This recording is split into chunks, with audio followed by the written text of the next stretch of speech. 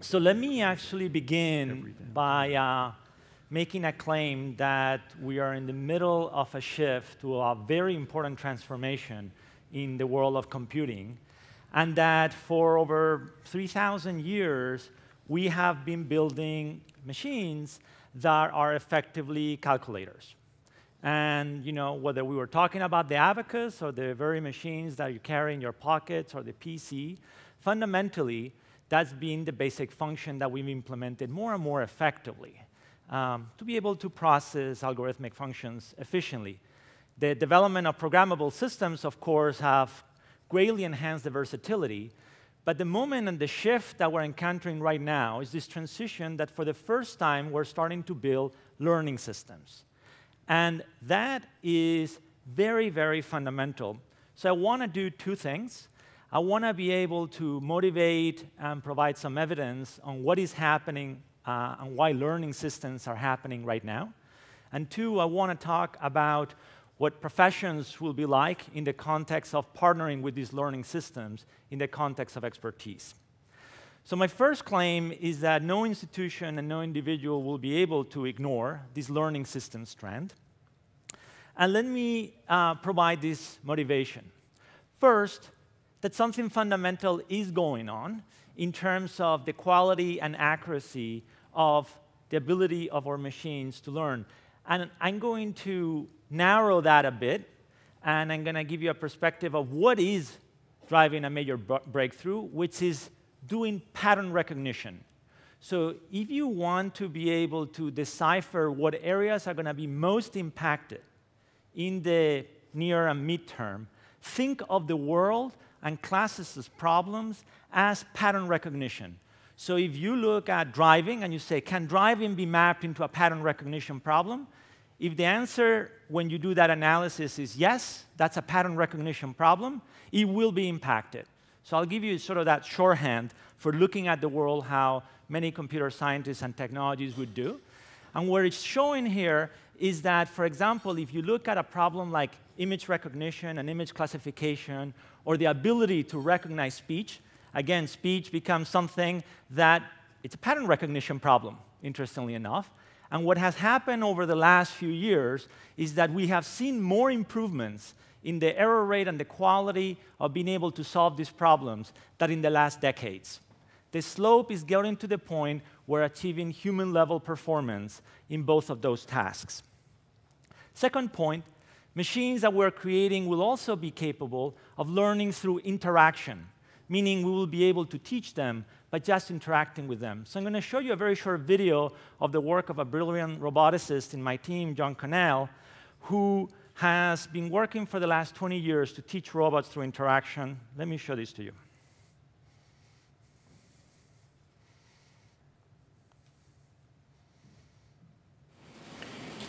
Eli, grab it.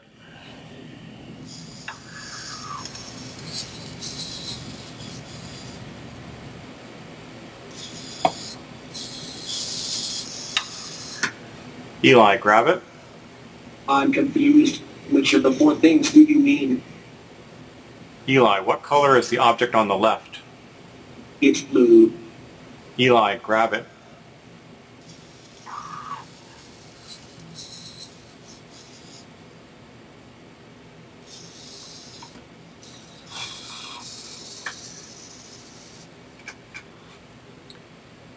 Eli, grab that object.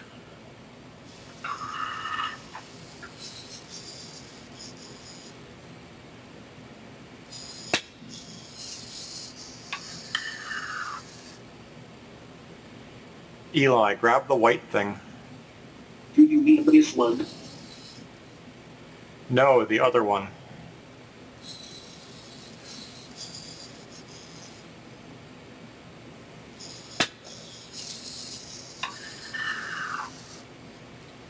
Eli, grab the green thing.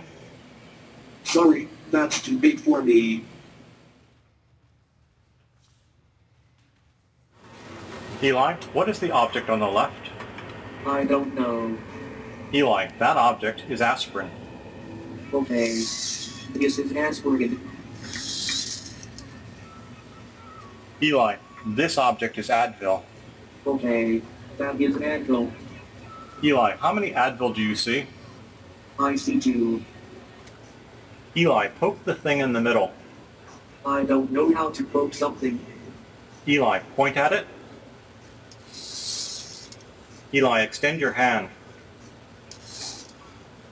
Eli, retract your hand. Eli, that is how you poke something. Okay, now I know how to poke something. Eli, poke the red object.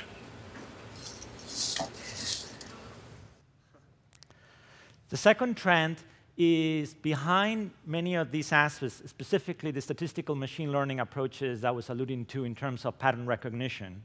You need massive data sets to train. And a byproduct of the Internet of Things, and the World Wide Web is that we have massive data sets for training and for establishing the ground truths of these algorithms. And this is a fundamental shift from the activities on artificial intelligence that were happening in the 80s. These data sets simply did not exist. So as we digitize the world, we're creating the basis to do more and more effective pattern recognition.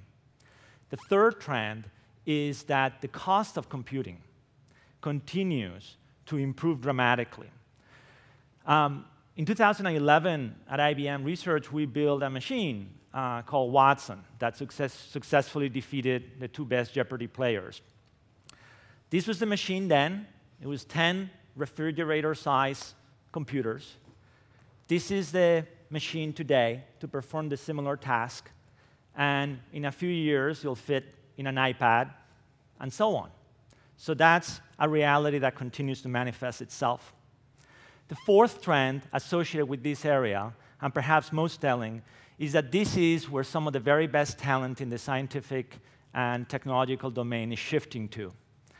Hard to read on the table, but it's a picture of all the new startups, or many startups and companies that are making massive investments in this field of artificial intelligence. And basically, they're applying it to every sector. And in a measure of the hype also associated with this, Kevin Kelly from Wire made the statement that the business plans of the next 10,000 startups is basically take X and apply AI to it. I would comment that from the institution I work in, IBM, we're making some of the largest investments in our company associated with this very trend. We launched Watson Group about a year and a half ago, and we committed $1 billion to do that, and that doesn't even include the new unit we created called Watson Health. We have over 500 scientists who work full-time on cognitive computing across all these disciplines. So let me go to the second claim. My second claim is that the future of expertise will be defined by people and learning systems working collaboratively. And that this should be the proper design point. In a way, I guess the distinction I would make between cognitive computing and artificial intelligence, as classically stated, is that cognitive computing is elements of AI with a human in the loop. So I think we should be able to design systems where people and professionals, we continue to carry the meaning of work and the expertise that people have, the fact that people are the ones that bring the problems that need to be solved, the fact that people bring in also their values and their common sense into the problem, but that these learning systems have an unparalleled ability to do analysis and discovery across all digital knowledge. And that we should create a relationship where there's this fluid interchange and collaboration to solve problems that neither party could solve on their own. Let me give you just one quick example of a demonstration of 2 researchers in the laboratory who are playing the role of analysts exploring a potential company to acquire.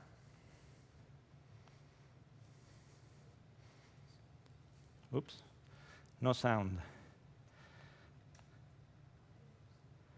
Let me see.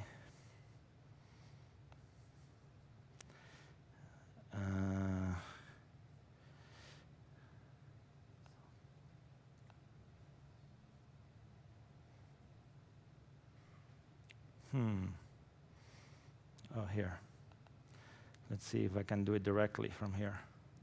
Watson, I need help with acquisitions. Hello. How can I help you with mergers and acquisitions? Watson, show me companies with revenue between $25 million and $60 million pertaining to analytics. Let's see what I can find. I found 87 companies. Nice. Okay, so that's a good start. What do you think, Brian? But I was doing some homework, actually. I think we should pull in that Watson Strategy Group document. There's a lot of key concepts in there. Let's feed it to Watson. All right. Watson, please regard this as cognitive strategy. Watson, show me companies with revenue between $15 million and $60 million pertaining to cognitive strategy.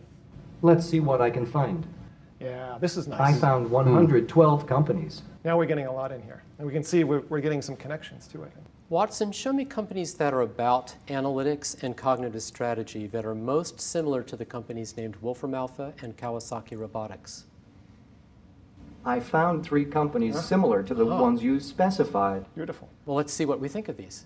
Dive a little deeper. Let's compare these things. Sure. Watson, show me a decision table. Here is a decision table that will enable you to compare companies side by side. Watson, place the companies named Wolfram Alpha and Kawasaki Robotics and Cognalytics and Raytheon BBN Technologies and Decisive Analytics in the decision table. Okay. Nice. Okay, but I think we need a little more than that. We need some other attributes. Watson, place the attributes named revenue and employees and corporate structure in the decision table. Okay. All right, so now we've got this side-by-side comparison. What do you think? Yeah, I think that's right. Watson, give me a suggestion. I have a suggestion. I'll stop there to, again, not name companies. So let me close that, from just a pure technology view, I look at the advancements that are happening in artificial intelligence and cognitive computing in the long context of creating technologies to enhance human ability. And in the same way we overcome physical limitations or desire to connect with one another as social beings, this will help us deal with more cognitively complex tasks that we could deal before. But I would emphasize, and that's why I'm looking forward very much to the discussion, that the design point around this should be around continuing to put human and human agency and the work that people carry out at the very center of that. And I think there are both policy and technological choices that can be made to be able to carry that vision out.